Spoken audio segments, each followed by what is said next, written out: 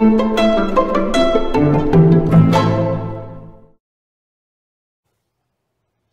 my name is Brandon and I'm an alcoholic and addict in recovery. Today I want to talk some about changes, the kind of changes that we might want to make in our recovery in order to make our recovery more successful. I'm going to be reading some from Living Sober, put out by Alcoholics Anonymous World Services. And let's start with just some simple changes that might help you become more successful in your recovery, especially in your early recovery. So from the book, they say, certain set times, familiar places, and regular activities associated with drinking have become woven closely into the fabric of our lives. Like fatigue, hunger, loneliness, anger, and overrelation, these old routines can prove to be traps dangerous to our sobriety. To illustrate, many of us used to begin the day with a morning drink, and now we head for coffee in the kitchen. Some of us shifted the order of things we did to prepare for the day, such as eating before bathing and dressing, or vice versa. A change in brands of toothpaste gave us a fresh, different taste to start the day with. We tried a little exercise or for a few quiet moments of contemplation or meditation before plunging into the day.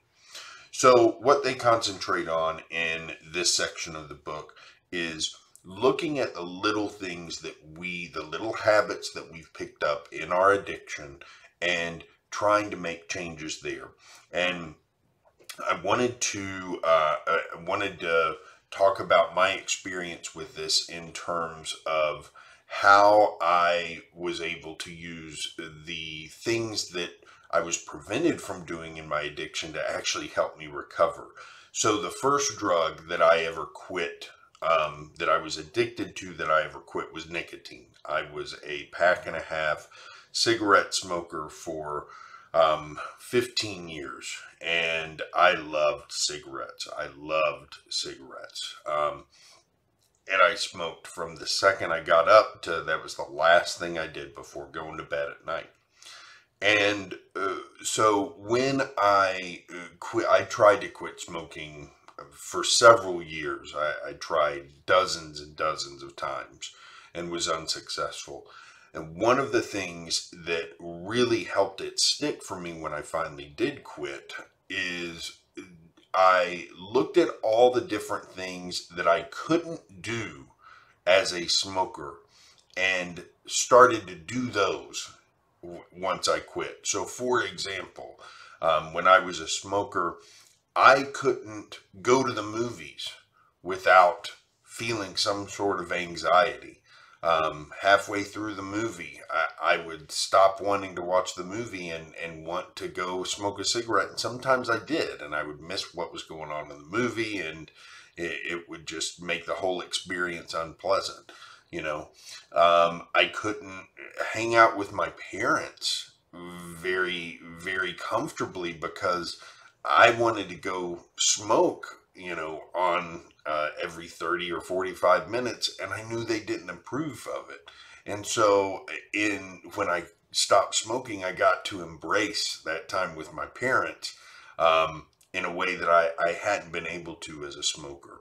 And then even little things like I was still drinking at that point, and I enjoyed wine. And so I would think about, how nice it was that I could actually taste what I was drinking or eating or things like that.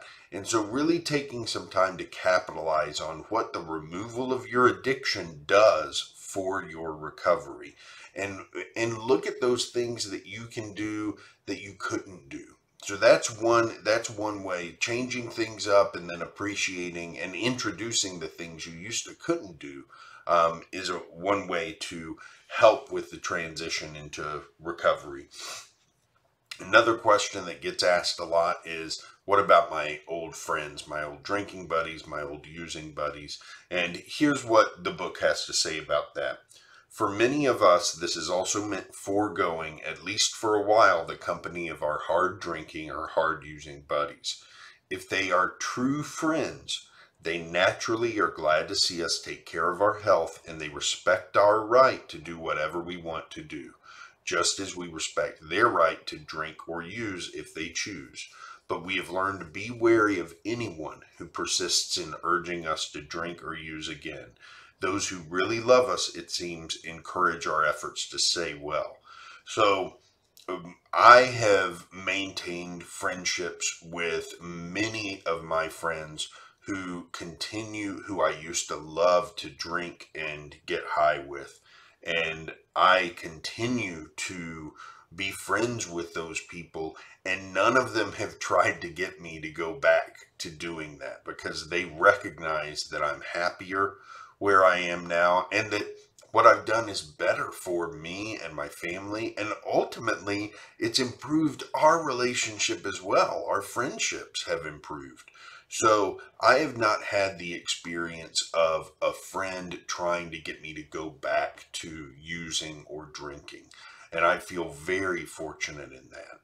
If you do have that experience where you have a friend who's trying to get you to go back to using or drinking, I think it's very wise to consider not being around that person, at least for the time being, especially in early recovery, because those kinds of people, if you have feelings attached to them, emotions attached to that relationship, then in moments of weakness, it can be hard to say no.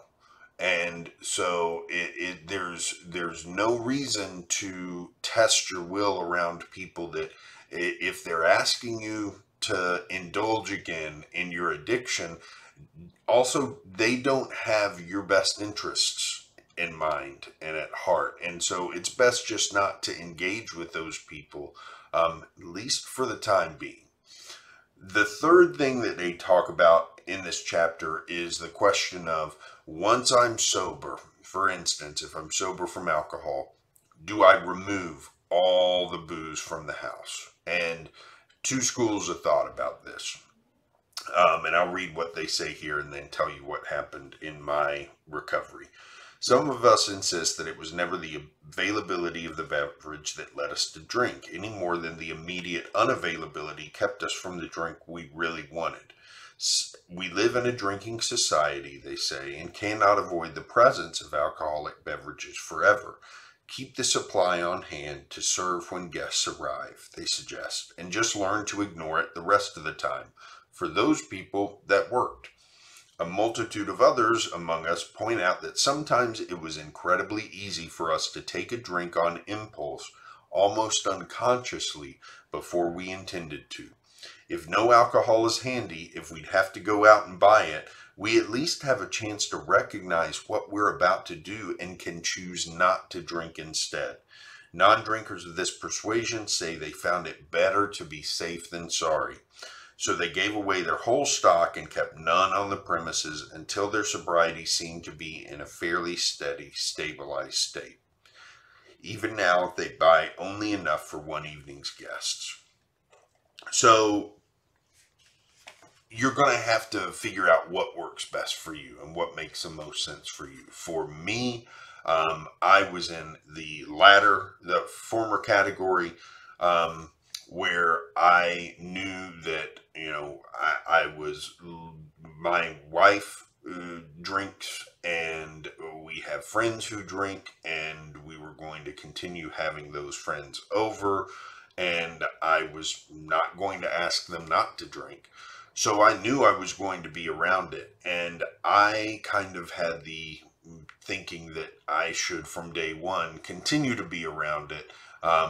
And because, the availability of it was never an issue for me. If I was out of beer, I had a dozen places within walking distance that I could go to get it.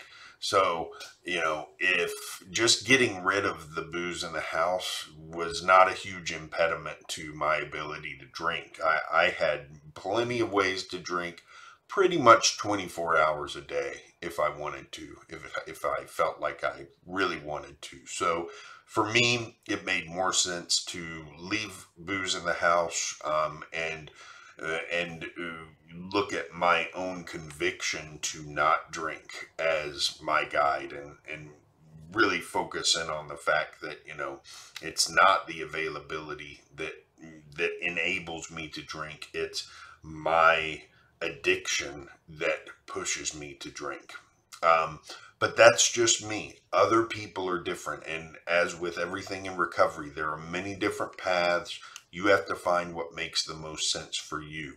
And if you are the type of person who, feels like just having it available might endanger your sobriety in a moment of weakness, there's nothing wrong with getting rid of the booze in the house until you feel otherwise. And if you never feel otherwise, that's okay too. You know, I would encourage you to look at that with a sponsor, if you're working a program, to look at that and see if there's anything that you need to work on around that. But bottom line is, do what you feel is safest for your recovery, your sobriety, and the people that you're living with at the time.